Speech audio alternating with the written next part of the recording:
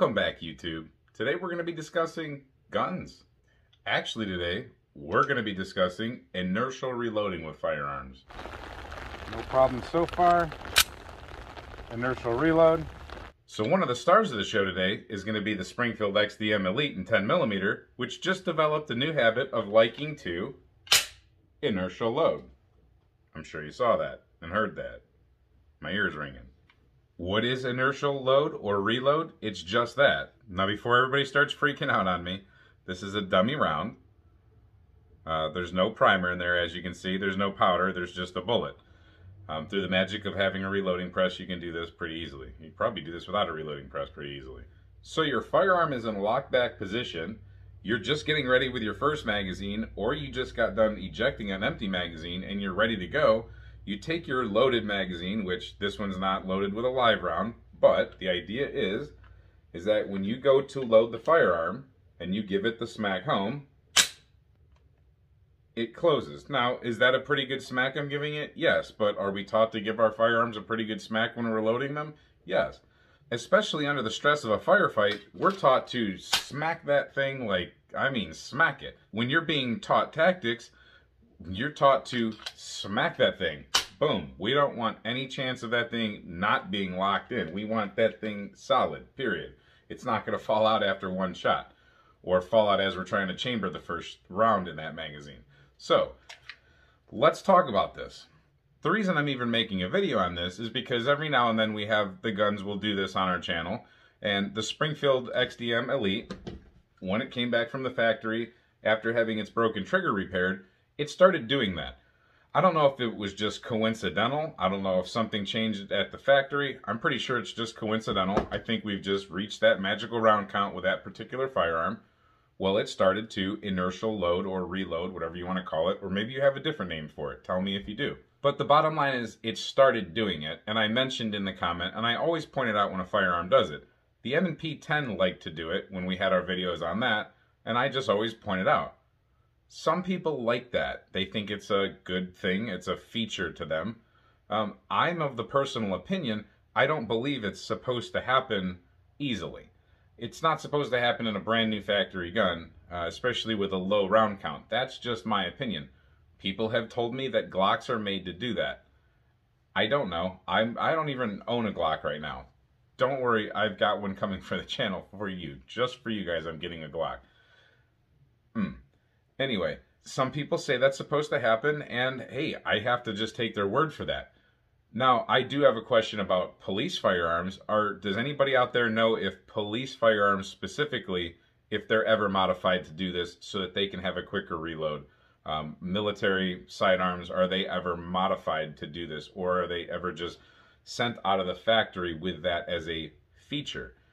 In my opinion, guns don't come out of the factory ready to do that. I'm going to show you a handful of guns here right now that do and don't do that. So let's start out with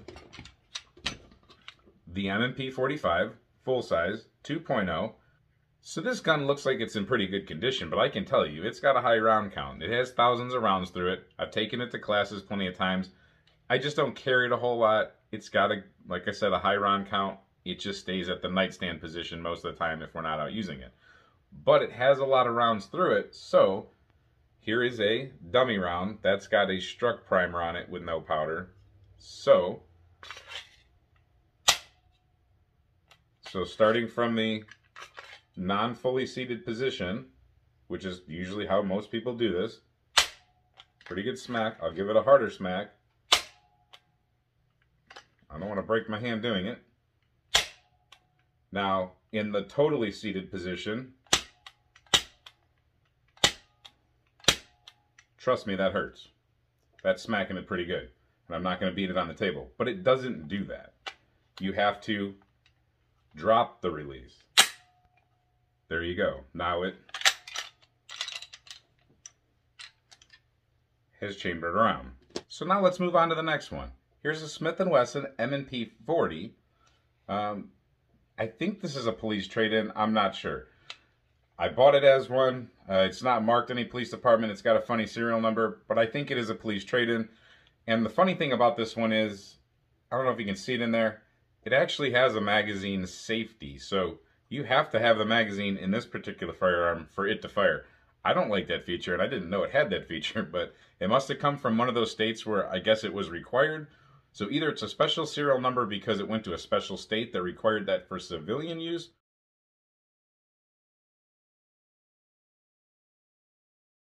or it went to a special police department that maybe that was their policy. I don't know. Maybe you guys can let me know. So let's see how this one does. So from the semi-seated, a little bit harder. Now that one goes. And that does that with a magazine safety.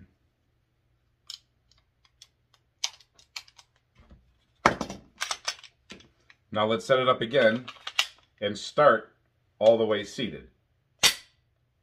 Does it pretty easily. Now, is that wear? Is that design? I've heard that the 1.0s actually just did that. Let me know in the comments what you think about that. Now, sample number 3, here's definitely a used one. This is a Detroit police trade-in, for sure. DPD marking on the side. I've carried this gun a lot. I've shot this gun a lot. This gun's went to a lot of classes, and it just gets used a lot. And I know it came to me half beat up, and it's still beat up. So, let's see how this one does. So, from the semi-seated position, every time, I can guarantee you this gun will do it. From the fully seated position, again, from the semi-seated position, and I'll try to go even lighter.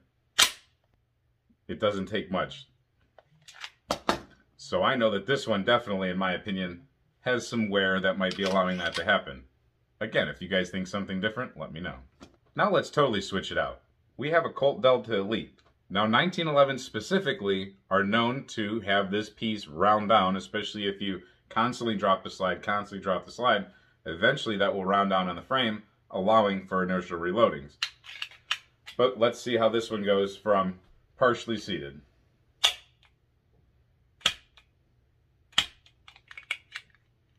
Again, harder, harder. Keep it seated. I won't get this firearm to do it. Like I said, they're notorious for doing it. There's a round in the chamber, so I'm not going to hurt my 1911, but there you go. It doesn't take much pressure to actually have it drop. Now, if that part gets rounded off, right here, if that little ledge gets rounded off, they'll do it. And now again, the star of the show, the Springfield XDM Elite. Partially loaded, does it. Already loaded, does it. So the question really is it a good idea for you specifically, or your surroundings or your family, your situation, to have a firearm that will guaranteed chamber around when you do that? Where are you pointing your gun? Who's around you? Where are you? If you're using this somewhere that you're not allowed to discharge a firearm, can you possibly have an accidental discharge? You know, it's possible. The gun has a firing pin that's locked back, and even holding the trigger, it's not going to slam fire forward. It pretty much has a captive pin in there until that sear gets released. However, malfunctions could happen. Who knows? And if for some reason you just immediately screw up and have your finger on the trigger when you weren't thinking, something went wrong and you didn't expect to have a chambered round, I don't know how things go wrong, but accidents happen all the time. Keep in mind that this part is generally referred to as a slide stop and slide release. I've never heard it being mentioned in a manual or a book as a inertial assistance mechanism. Maybe you don't want a chambered round and then you just chambered one for whatever reason. Now, do you want this thing ready to go so that if you are ever in a firefight and you run dry, you can just strip the old mag, run the new mag, boom, and you're ready to go again? Hey, that may be your style. But the question is it normal? Please let me know in the comments what you think. There's a lot of smart people out there. I love the comment section. You guys rock. Do you know of specific guns that were actually made to do this, or do you know of specific guns that were modified to do this? Like I said, were police models ever modified for this? I have a mixture of these firearms. Some do it, some don't. My Shield will never do it. The M&P 45 won't do it. Both of the 40s will. My 1911, one of them will, one of them won't.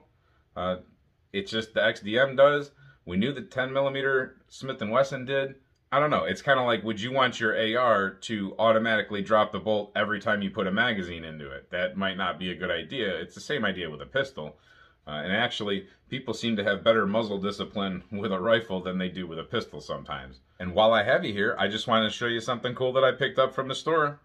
I picked up these caviar rounds. I don't know if anybody's ever seen these before. They're from Duplex USA. They're a bonded up with some sort of polymer or something. Birdshot, it looks like, in there. 12 gauge rounds. So we'll see how these perform. We might put these through some of our crappier gel that we have, but we'll definitely shoot a few things with that. And I also picked up these broadheads made by the same company, Duplex. These things open up some kind of weird way. These are steel, just open up expandy rounds. I don't know much about them. Anybody ever seen these before? They were really cheap, actually. So cheap rounds that are kind of weird that we could test out, I said, heck yeah, I had to grab them. So gel test coming on those. So thank you to everybody for watching. If you like what we do here at The Turkey's Opinion, please click like, share, and subscribe. Also, we're on Patreon if you want to directly support us there. Thank you to all of our Patreon members that are already over there. Until next time, stay safe, have fun, keep shooting.